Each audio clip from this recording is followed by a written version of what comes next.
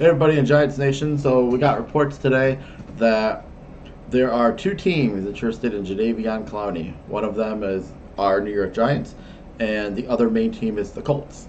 Um, if you can get Clowney at 22 million a year for 4 years, I would say, hey, that's not a bad deal.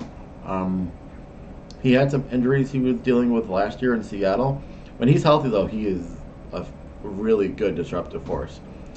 I'm just afraid that the interest in Clowney is going to be so high that it could push it up to like 25 million a year, and then as a Giants fan, you say, do you pay 25 million or do you pay your 10 million less and sign Leonard Williams at 15 million, put him at defensive end? At 25 million, I would say yeah, sign Leonard Williams. You could sign Leonard Williams and Marcus Golden and bring those guys back for 2 or 3 years instead of paying the one guy. You can get two people. But if it's at like 20, 21 mil, I would do that. He's proven that he's a disruptive force. He did have some injuries with Seattle a little bit at the end of last year, but when he's healthy, he's a huge disruptive force on the end and at linebacker. Which makes me think, if you're going to go for a Clowney who is versatile like that, you're gonna see 3-4, you're gonna see 4-3, 5-2, 4-6. Patrick Graham, if you watched the Dolphins last year, they played a little bit of everything, which is good. I mean, the offense didn't know what was being thrown at them. I mean, they beat the Patriots at the end of the year last year, and that was like the Dolphins had no identity at the beginning of the year, and to beat the Patriots, at the end of the year, it showed that Patrick Graham, he knows what he's doing as a defensive coordinator.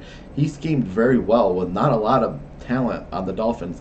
So if you go get a Clowney at the right price, the Giants defense can turn around and you can go out and get a middle linebacker in Corey Littleton, middle of the road corner like a Trey Waynes. You still will have to get a right tackle, potentially a left tackle if they cut Solder. There's things that they can do too, where if you cut Solder, you're going to save $6 million, but there's $13 million in dead cap. So Solder had issues with his daughter had cancer.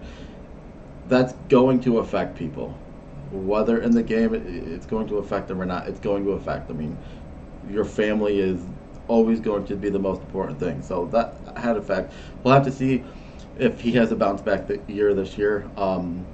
Ellison is going to be gone. I believe that is $5 million for Ellison, and then Bethea is going to be about $2 million. So that's another $8 million. They're at $75 million now.